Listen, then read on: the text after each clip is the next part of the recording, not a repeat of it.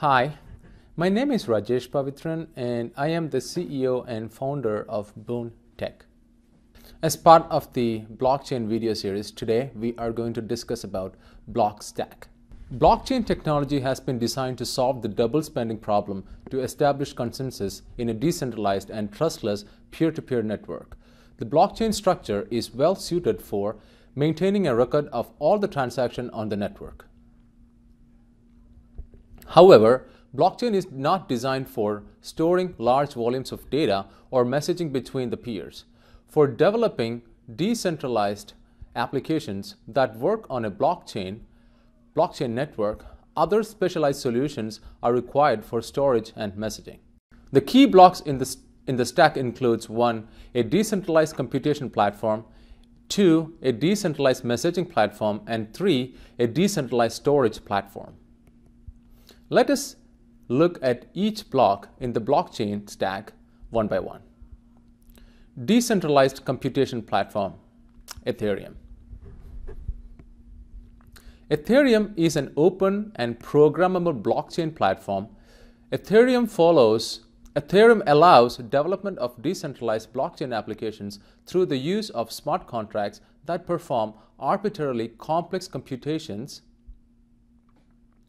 Anyone can sign up for the platform and create an Ethereum account. Users can create and deploy smart contracts to the Ethereum platform and build decentralized applications. The platform is not owned or controlled by any entity and is powered by the peers who run the Ethereum nodes. The key components of Ethereum include a runtime environment for smart contracts and a peer-to-peer network protocol. Let us look at the key concept related to the Ethereum platform in more detail. Ethereum Virtual Machine.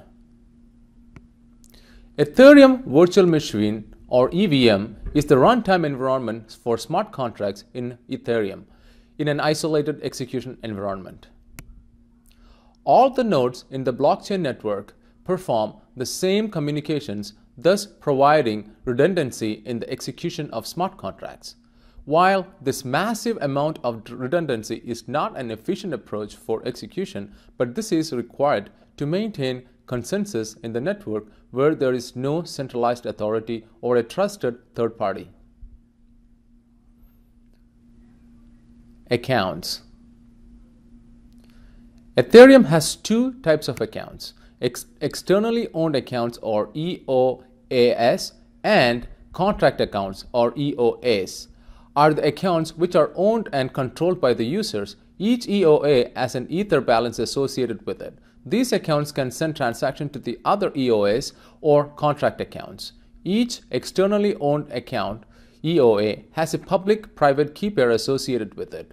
The account address is derived from the public key. When a new EOA is created, a JSON key file is created which has the public and the private keys associated with the account. The private key is encrypted with the password which is provided while creating the account. For sending transactions to other accounts, the private key and the account password are required. The contract accounts are controlled by the associated contract code which is stored with the account.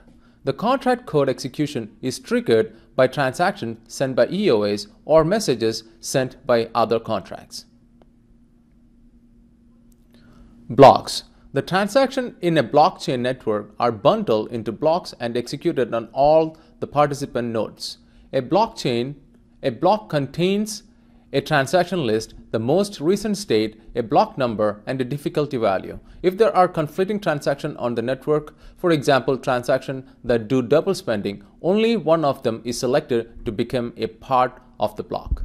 The blocks are added to the blockchain at regular intervals. Transactions and messages. Transactions are the messages which are sent by externally owned accounts, or EOAs, to the other EOAs or contract accounts. Each transaction includes the address of the recipient, transaction data, payload, and a transaction value. When a transaction is sent to an EOA, the transaction value is transformed to the recipient. When a transaction is sent to a contract account, the transaction data, payload, Transaction data payload is used to provide input to the contract function to be executed. Transactions are signed by the sender's private key. Transactions are selected and included in the blocks in the mining process. The state of the network is changed only by the transaction which are selected for inclusion in the blocks. The transaction on a blockchain network can be read by all the participating nodes in the network. Contracts deployed on a blockchain network can send messages to other contracts. The difference between a transaction and a message is that a message is produced by a contract while a transaction is produced by an EOA. Thank you very much for watching. I hope you like this video. If you like this video, please subscribe, comment, and like. Thank you very much. I will see you in the next video.